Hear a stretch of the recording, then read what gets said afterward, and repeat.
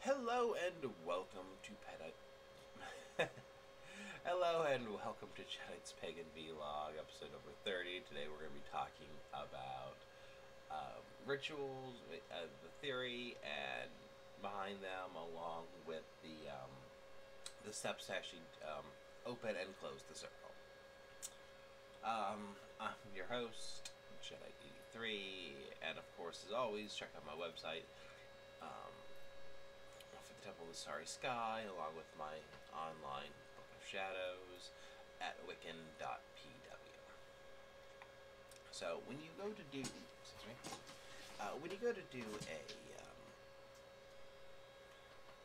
a ritual, a magic ritual, you will generally create a sacred space. This is the circle. It's a little way of carving a sacred space in the mundane world.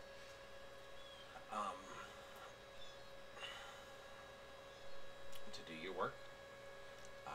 The act of also just going around and actually doing the circle not only creates the sacred space, but it also helps get your mind in the right place. Some people, like myself, generally cast the circle like all the time for everything we do. Almost everything. I generally don't do it.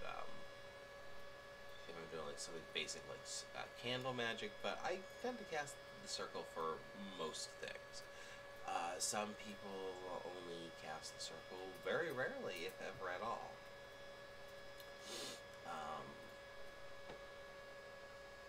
That's one of those over time you'll figure out what works for you, and you can go from there. The way I am going to be teaching is the way that I've been taught when I was as a Wiccan, how I've been taught to do it. There are certainly other ways to do it. Some call different elements, some call only 3.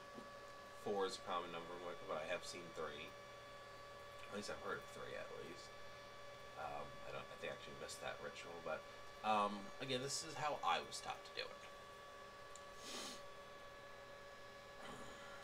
Okay, so the first thing that you're generally going to do in a ritual, if you are doing a ritual with other people, there's going to be an introduction.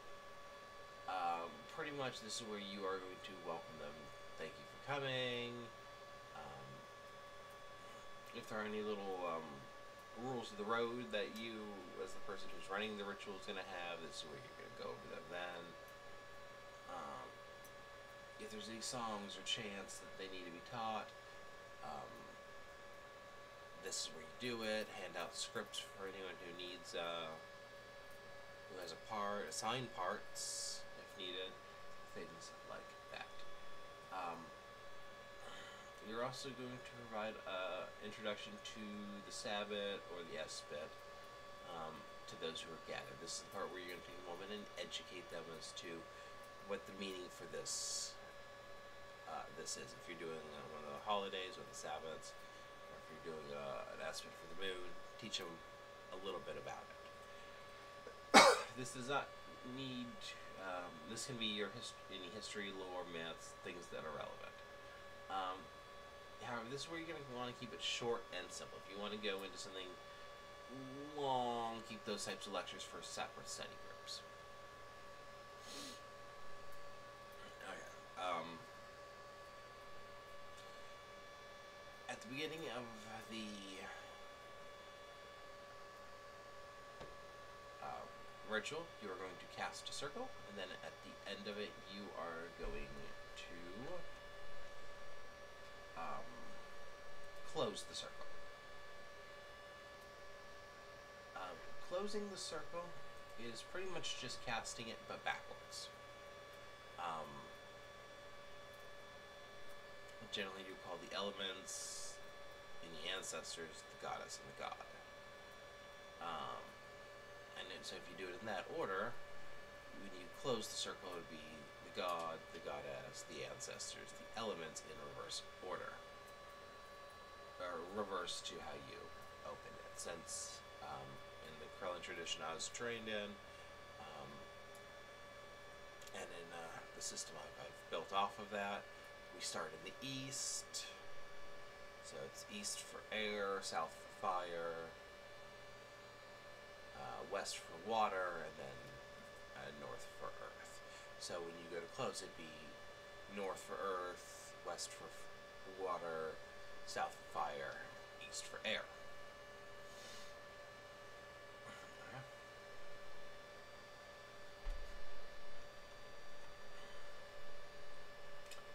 And if you would like, I do have guides already mostly written up and I've posted on my website, wiccan.pw. If you would like a write-up of what we're going to be discussing, I go after this and I'll actually flesh out a little bit more. I'm looking at it as I have it open on my other monitor for notes, and it definitely could use some work.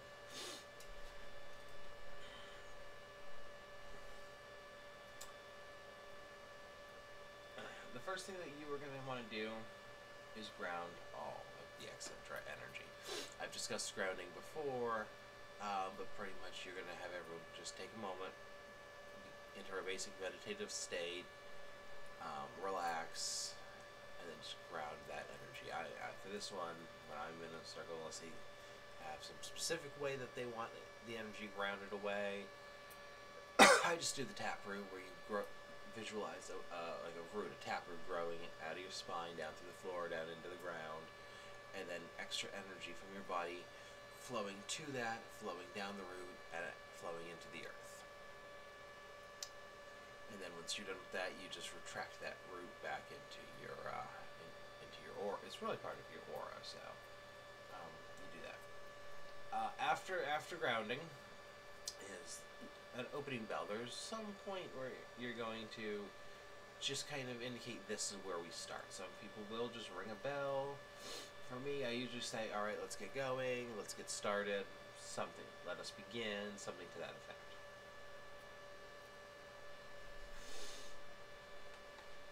And the next thing you're going to need to do is anything that needs to be ritually blessed for the ritual is going to be done at this point. The only thing I tend to bless is the water and salt. All my other tools are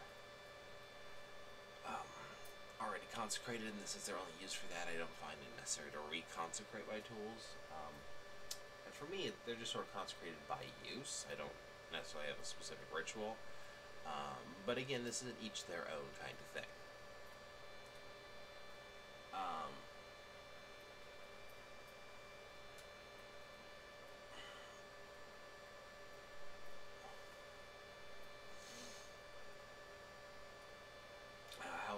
How I bless the water and the salt. There's a few ways to do it. If you look on my website, I do have the by the book way that the Corellians teach, but generally how I do it. I'll hold the cup, because I do have small little ceramic cups for both of them, and my left hand, right hand over it, and I visualize flooding it with either a yellow, a white, or a blue light, until that light is glowing as bright as the sun. And this light is pushing or burning out any unwanted or negative energies from it. And I will generally declare it to be, it is blessed, it is cleansed, something like that. I'll make a declaration. And then I'll do that with the water, then the salt, and then I'll put a pinch of the salt into the water, creating holy water. You can also, in a similar manner, also consecrate the fire and because water, salt represents air, water is obviously water. You can also consecrate your fire and your air signs, but I generally don't do that one.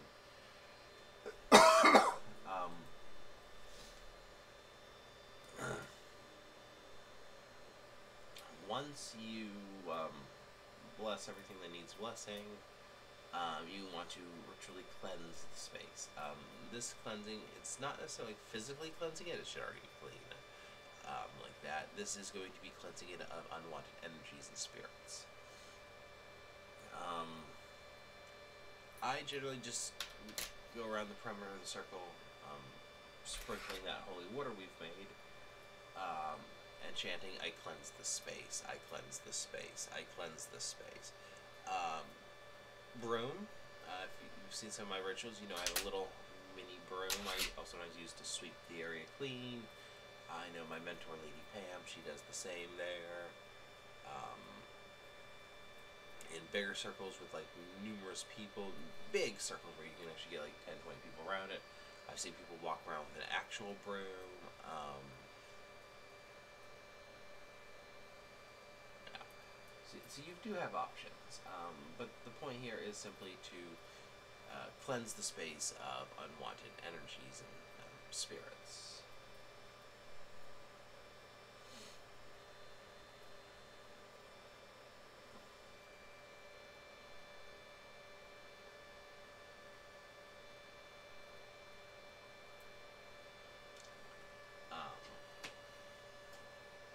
As I said, I tend to use salt and water. Some will also go back around a second time with the fire and the air. Air usually be represented by incense, so that this circle is cleansed with all four elements. Since the water already has salt added, the water and the earth, the water and the earth elements. I don't generally do that. I usually use the salt and the water alone. That works for me. And then once you've cleansed the area, you will then actually cast the circle itself.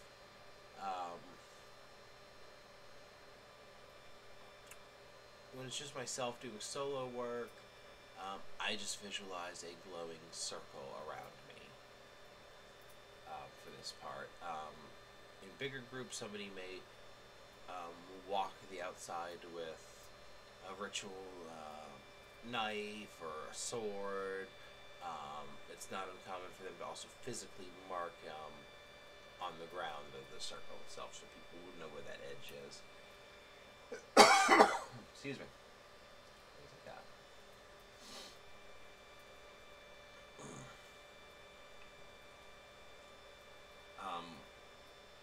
At this point, it is generally considered bad form to leave the space,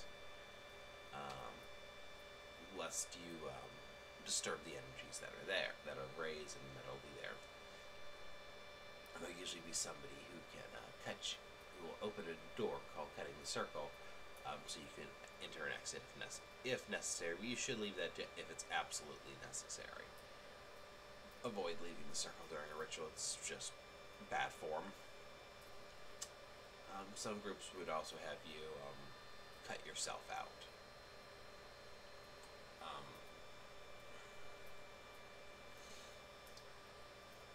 If you do need to cut yourself out or cut somebody else out of a circle or cut them back in, how I do it, I approach the edge of the circle. I picture an actual wall of energy there, and I take a ritual knife and I actually imagine cutting a rectangular door into it, and there it parts open, allowing it in, and then closes and heals itself up behind you.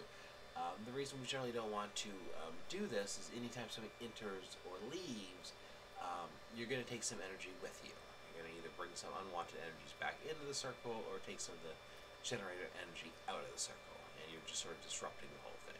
It's also been kind of impolite or rude to the other participants that are there. It certainly can be distracting. Deliberately cutting a door into it is less disruptive than just walking out, but either way, once you've got the circle, basic circle cast, at this point we will then call each of the quarters.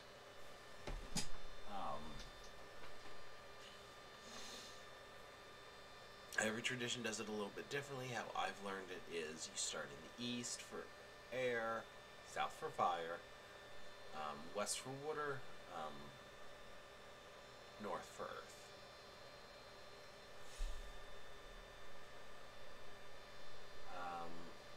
And how you'll do it is some will go. You'll physically go to, if it's a big enough circle, you go to that spot. Some groups will actually have a separate little altar for each element, plus the central one. Some don't. I generally don't. Some will cleanse that individual quarter itself.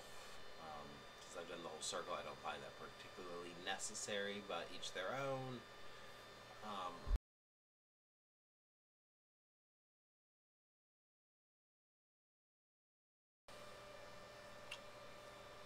And then you want to actually invoke the quarter.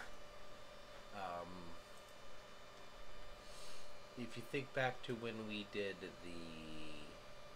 talk about the aids and the initiation, I believe I did actually go into it a little bit here.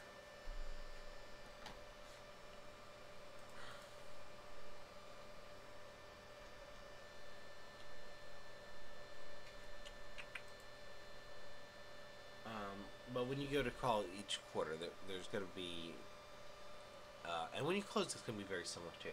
There's going to be a couple of things you're going to do. You're going to address the spirit by its name, offer it praise, mention its qualities, you're going to request its presence, and then you're going to welcome it. Addressing the spirit by name, guardian of the element of the air, watchtower of the north, something like that. A lot of times I'll refer to them as watchtowers, I find lately. And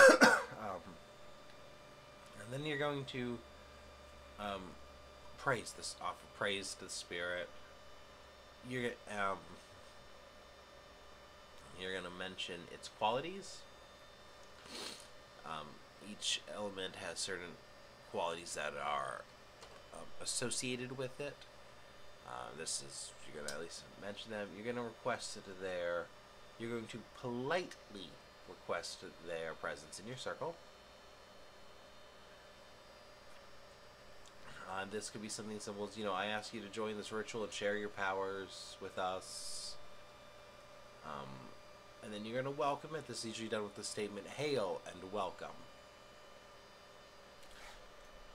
You're going to repeat this separately at each quarter, each direction.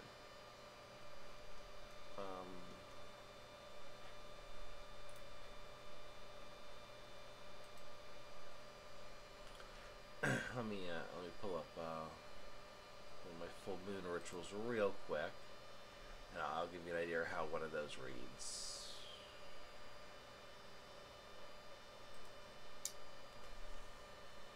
Okay, here's what I wrote. Now, an example, here's one. I call upon the spirits of air who guard and protect the gateway to the eastern realm.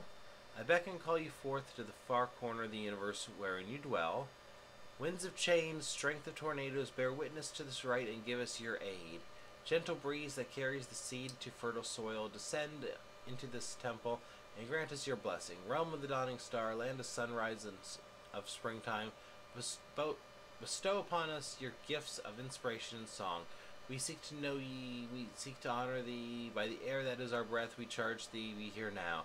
To the east and the spirits of the air, we bid you hail and welcome. Okay, I did not write that one. I thought that was one I wrote. I think that's one my first Screen mentor, Lady Pam, wrote. I don't know where she got it from, but there you go. But that is everything we mentioned. I call upon the spirits of air. That part is addressing it by name. Then you get into that section, winds of change, strength of tornadoes. It carries on into the gentle breeze, realm of the dawning star. That whole section, that is singing. That is praising it and mentioning its qualities. The next line after that, the we seek to know thee line, that is actually inviting it into the circle.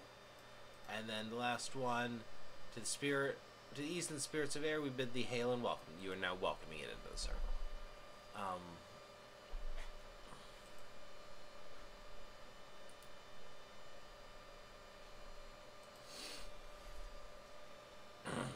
as I said, you're going to go around to each of your quarters and repeat this process. Excuse me.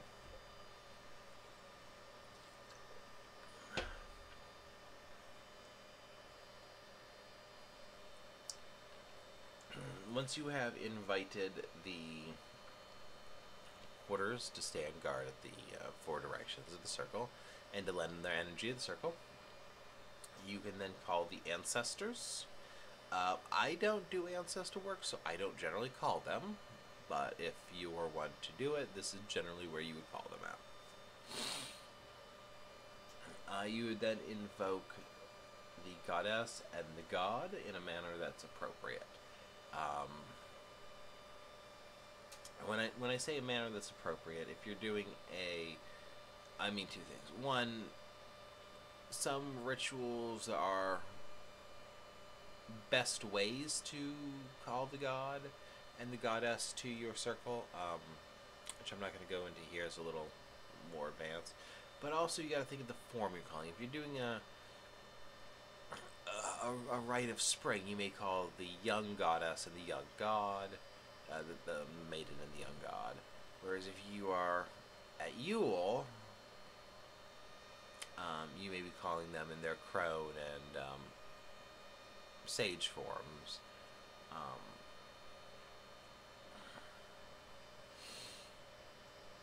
Yeah.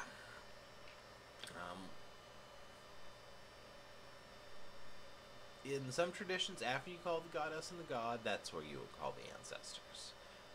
It doesn't matter to me. I don't do ancestor work either way, but figure out what your tradition or your or even your group how they prefer to do it. Once you've called the goddess and the god, you now have a fully formed circle, and it's time to begin the work. At this point, if you haven't done so before, explain the focus and the intent of the ritual, so people know why are we here, what are we doing. And then you'll go into this. Needs to be just a brief little thing. We're here to. You might be there to celebrate a holiday. You might be there to raise energy to help somebody's healing. There's a lot of reasons. As I said, if you haven't mentioned it before that you began the circle, mention it here. I would not do the whole give them a lesson on what this means at this point, but that's just me. Then there's the actual act of power. This is the actual magical working.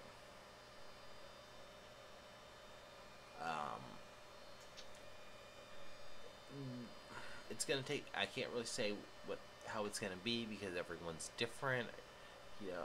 A rite for a Sabbat or an Esbit, or are you doing a rite of passage? Are you doing healing? Are you just... It's always a little different. But in general, you are going to raise energy. And there's a lot of ways to do it. Visualization, we did discuss that one. Meditation, not so much meditation. Visualization, singing, chanting, dancing. All those are ways to raise energy. In an earlier episode, I told people that you should be able to visualize forming a sphere, and it was an exercise I gave. You should be able to visualize a sphere of light between your hands. You should be able to take time to adjust its color, adjust its shape. This is all acts of raising energy. And I do hope people actually have been doing these exercises. I'd say you're doing a healing spell for somebody. I do remember having one done on me a few months ago because I was in a car accident at work. Not my fault, but my back was kind of jacked up afterwards. I jumped in a group with some pagan friends who just chat every Monday on Zoom, and they did a little impromptu healing ritual for me. And it was visualizing a ball of light. I can't remember if it was white or blue, but again, this is where these exercises do come in together. You visualize this ball of white or blue energy, a balls that are shaped, and then you send it to the person who needs the healing.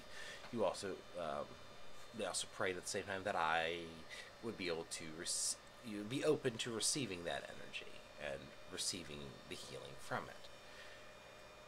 Whereas, let's say, if I'm doing something for the Corellian Crystal Web, again, you also do raise energy for that ritual too, but it is in specific shaped objects.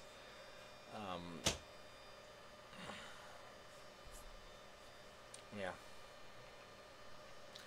Okay, so if you'd like to see some examples of what rituals do look like, put all together. I do have a collection on my Wiccan.pw site.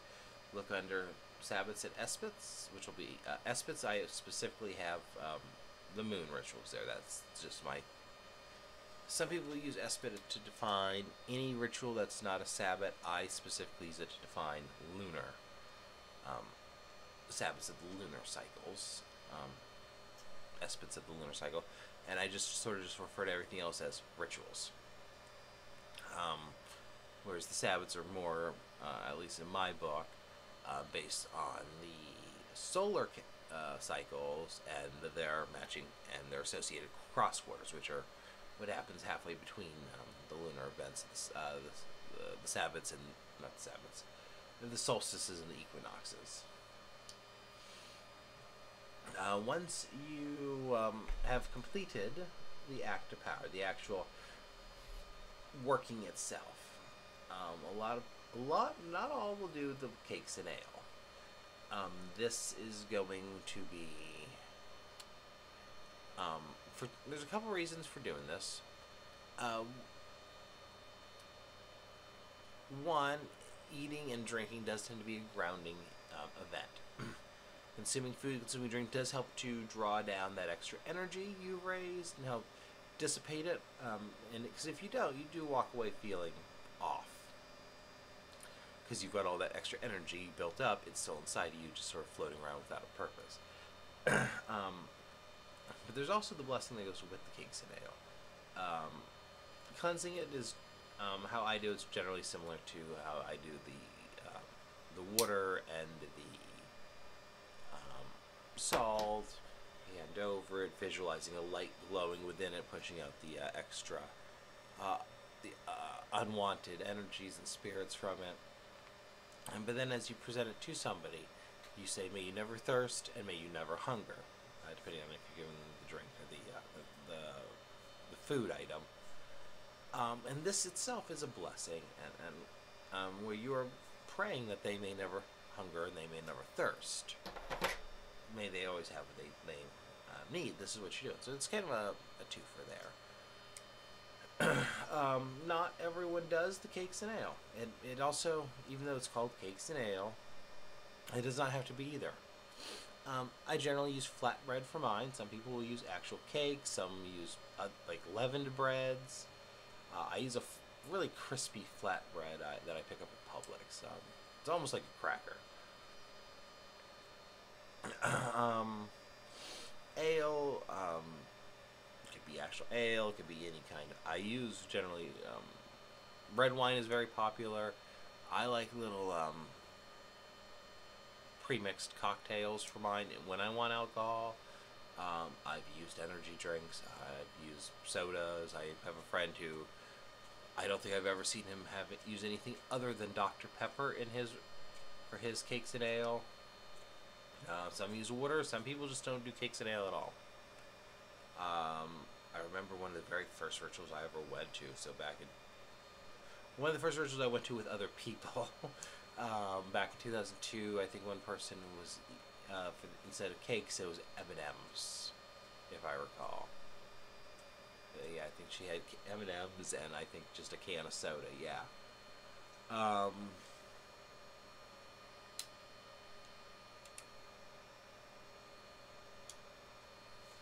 This is also the point where you may make an actual offering to the goddess, and the ancestor. This offering would be, a little bit of food, a little bit of drink. Once you are done with this, generally you will begin taking down your circle, closing the circle. And this, as I said, is going to be opposite of how you opened it. So, if you called your ancestors after the god and goddess, you'll dismiss them first, then the gods and goddess. Now, if you do the goddess, then the god, you would dismiss it, the god, then the goddess. If you did the god first, well, the god would be last. It's a first in, first out. No, first in, last out kind of thing. Sorry. And then you would, after the god and goddess, you would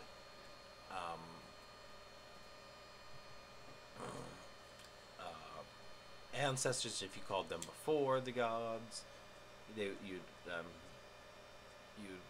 dismiss them after, and then you do quarters in reverse order. Now, what you're actually going to say during this is going to be very similar to what you said at the beginning, except instead of saying, let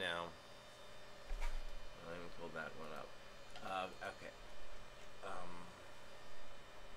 It's going to be very similar, but usually there's a point where you invite them in and then you say, hail and welcome. It'll be, we ask, you'll ask them to leave, and then hail and farewell.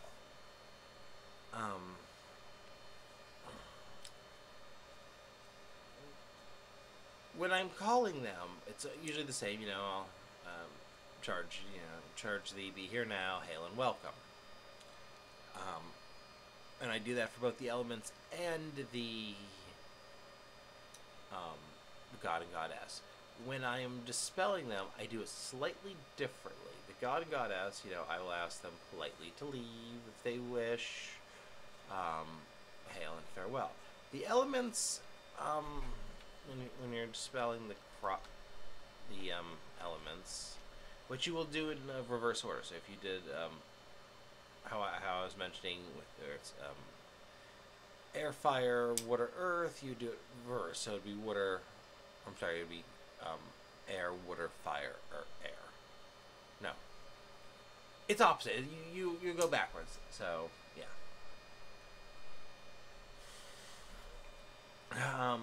One thing that some people do though, is when you are dismissing, especially with the elements, a lot of people use the phrase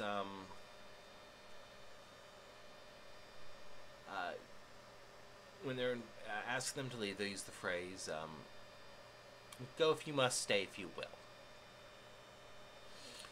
which is giving the element a choice. You can leave, or you can just stay here after the circle. For a lot of people, they say that's the way you must do it. I had a teacher who I quite respect explain to me why that's actually not necessarily the best way to do it. Especially if you have a fixed sacred space, like you have a room or an altar, you generally are going to want to control what energies linger there at all times. So giving them the option, maybe you go, maybe you stay, whatever, may not be what you want. So what I go with is I just say goodbye. I use the phrase "go in peace" and "go in power." And I like to say thank you to my friend Edward for pointing me that direction. It's a politer way of saying, you don't have to go home, but you can't stay here, I guess.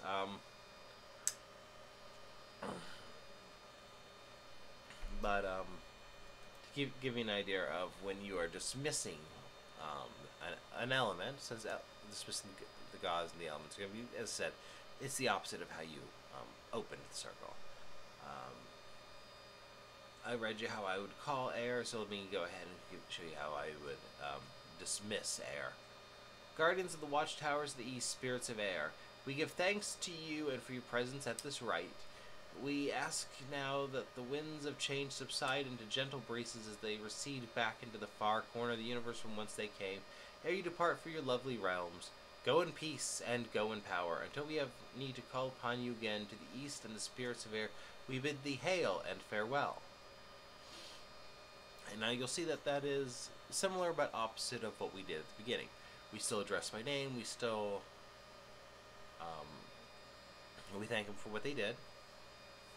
we still mention their qualities, but instead of um, calling those qualities to us, we thank and ask that those qualities now leave our working space. I then use the phrase "go in peace, go in power," showing that this is them leaving, until we need them again, and then we bid them goodbye, hail and farewell. With a lot, some of them will, at this point, will ring a bell and the circle will be open. I'll usually also, some will also have like some characteristic phrase that they usually end with. I go with the term "as above, so below, as within, so without, as the universe, so the soul. The circle is now open. Merry meet, merry part, and merry meet again, and may you blessed be." The first part, "as above, so below," that is from Hermes Trismegistus and the Emerald Tablet, I believe it is. The circle is open. I am now declaring this circle is now open. Everything we've done at this point is now done, undone. And then the next part, merry meet, merry part, merry meet again, and blessed be. You're just simply blessing the people until the next time you see them.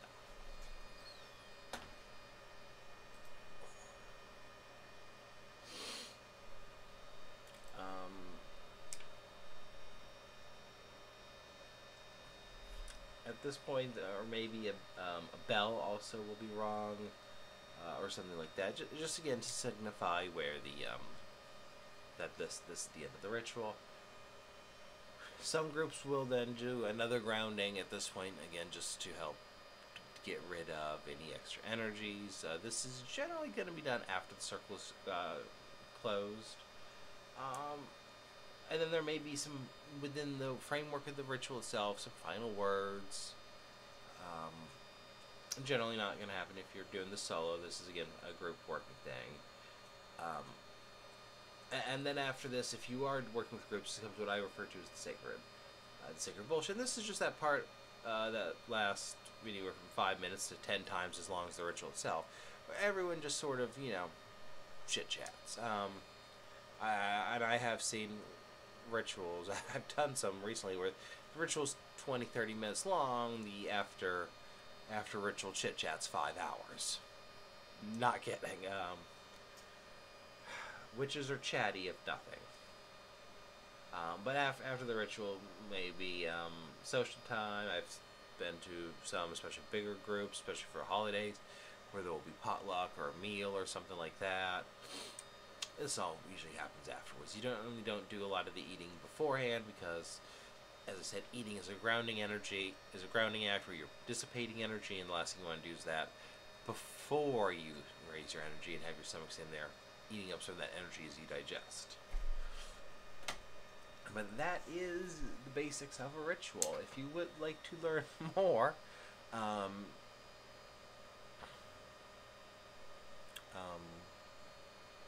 go online to my website, wiccan.pw. The articles you're specifically going to want to read are going to be from Chapter 4, Ritual Theory, Casting Circle, Closing a Circle. That's Chapter 4. In Chapter 3, you might want to go back into the aids and the elements, especially when you're figuring out what qualities you are calling for the elements and their associations. And then back in Chapter 4, there's a section on Sabbats and Esbats. I do have sample rituals for those listed there also. And in the next few days, I'll go ahead and revisit those articles and make sure they're up to snuff and add anything I can think of that might be appropriate. So, thank you for letting me give you a little glimpse into how I do rituals and cast the magic circle and all that good stuff. I hope you've taken away something from this. As I said, check out my website, wiccan.pw, if you'd like to help out with what I do. You can always use donations. When you're on the site, there is a link at the top that does a donation. All donations, at least in the United States, are going to be tax exempt, as we are a non-profit church established here in the state of Florida. If you would like to send me any emails or whatnot, vlog at wiccan.pw should be working now. I know when we started making these videos, I was having issues getting that email working, but that should be straightened out now. You can check me out on Facebook or on YouTube. Just search for the Temple of the Starry Sky. There's links on the website also. Thank you. Take care.